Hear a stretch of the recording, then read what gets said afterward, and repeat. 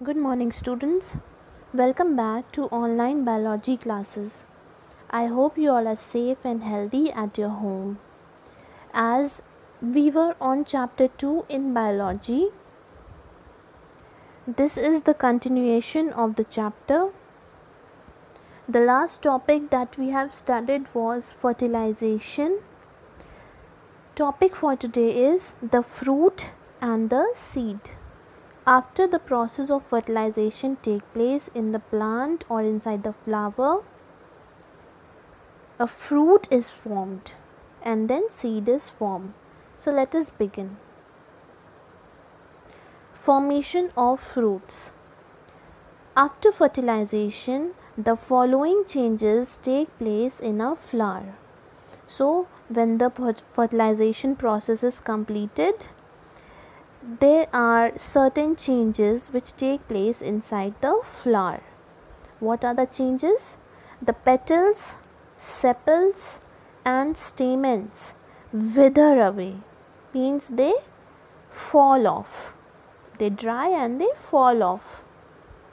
The ovary increases in size and develop into a fruit.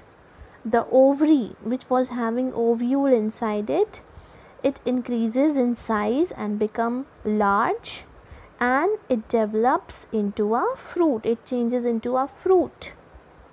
The ovules which were inside the ovary, they develop into seed. The ovules which were the eggs which were inside the ovary, now those eggs develop into a seed.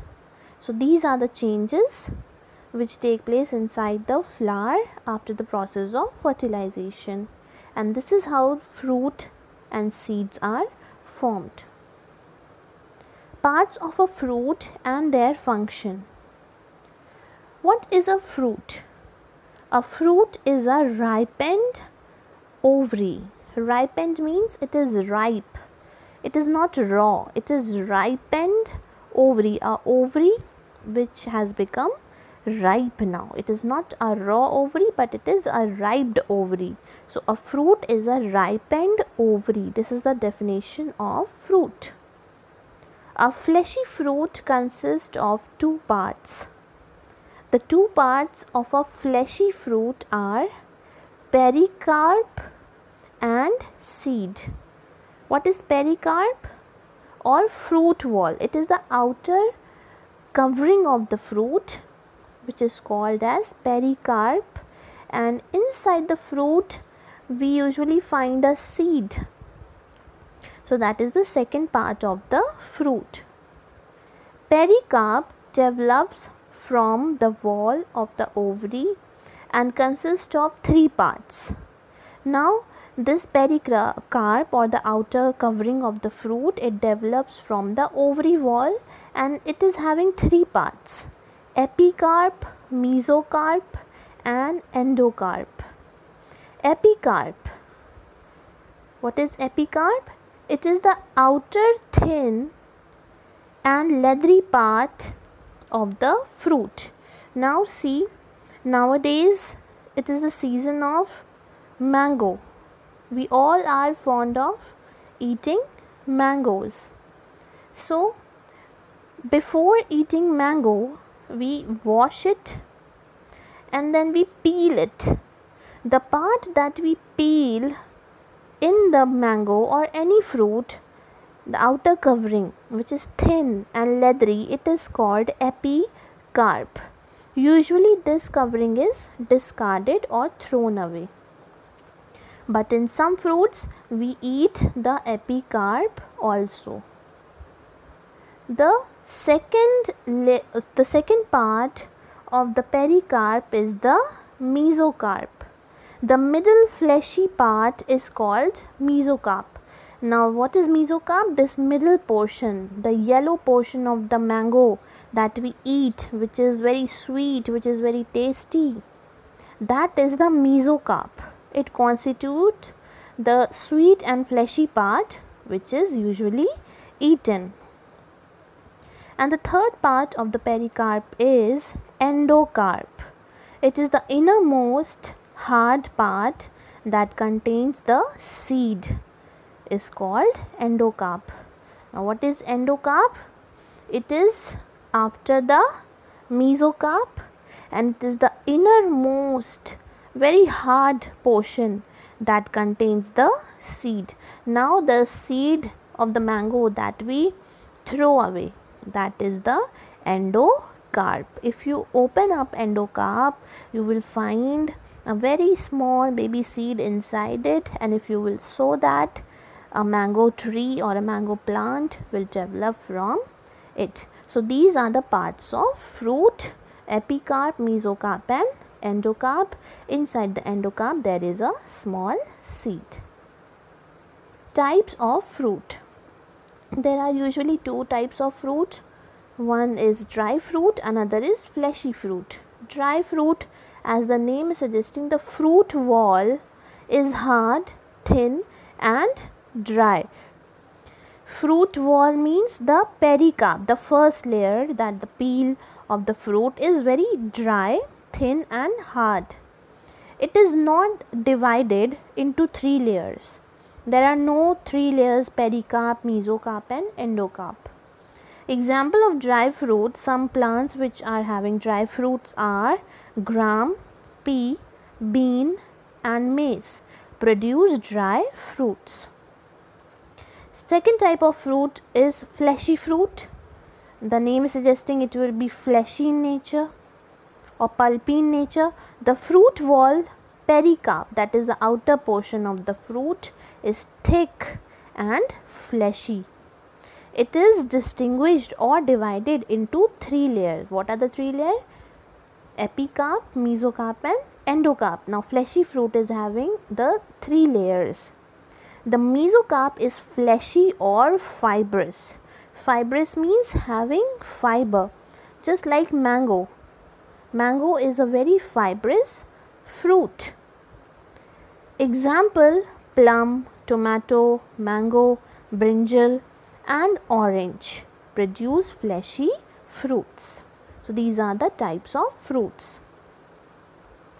What are the functions of a fruit? A fruit protects the immature seed from animal and extreme climatic condition. Now as we know that fruit is having a seed inside it, so the main function of the fruit is to protect the seed which is inside it from the outer climatic condition, harsh climatic condition. Second, it stores food material. Third, it attracts animals that help in dispersing or scattering the seed to distant places. Just like pollination, in pollination pollen grains are transferred from one flower to another, that is called cross pollination. Similarly, seeds are also transferred from one place to another, that is called dispersal of seed. And what help in dispersal of seed? The fruit, which is very attractive to the animal.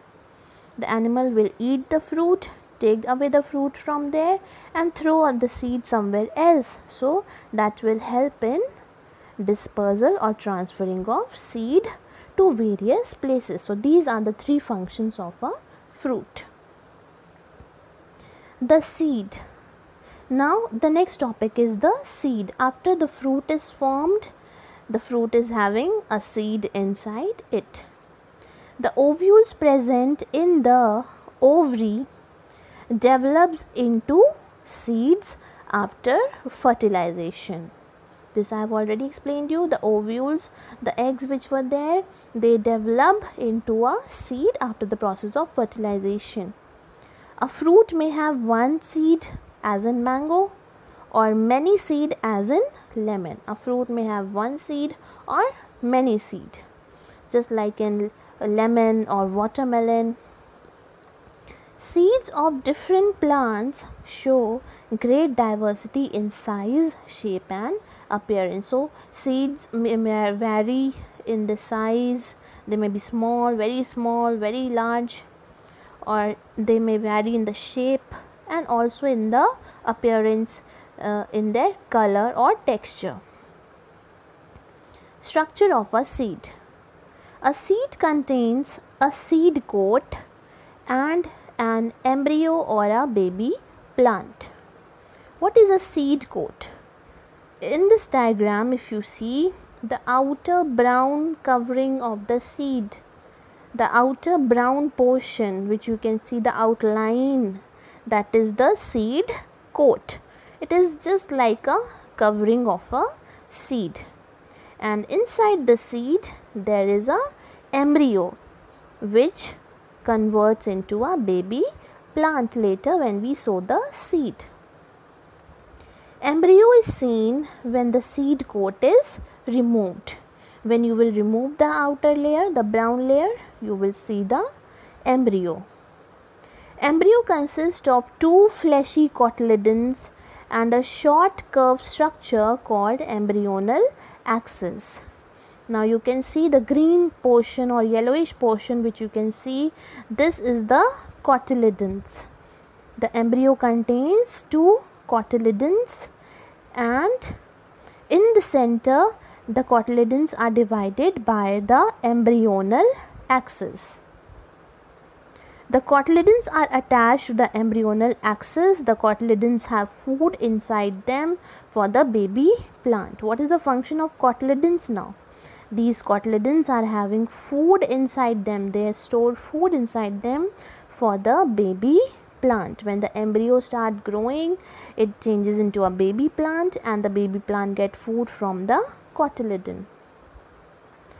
The axis consists of two parts. The lower part is called radicle, which forms the root system, and the upper part, which consists of small leafy structure called plumule, which grows into shoot system. Now this embryonal axis is having two parts, radicle and plumule.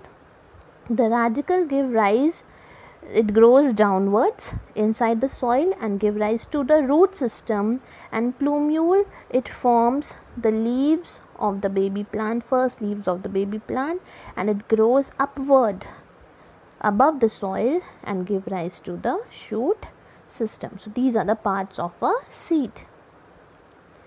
The last topic for today is types of seeds.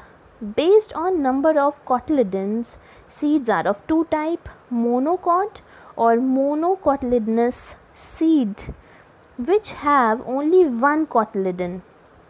Now if a seed is having only one cotyledon, example rice and wheat, it will be called as monocot or monocotyledonous seed, or dicot or dicotyledonous seed which have two cotyledon, example tomato and peas. Now in this case, this seed is having how many cotyledons? Two cotyledons. So this is a dicot seed. And if a seed will be having only one cotyledon, it will not be divided into two parts. It will be called as a monocot seed. Example of dicot seed is tomato and peas. So thank you students, that's all for today. This chapter will be continued. Do revise the topics, clear your doubts if any, and have a good day.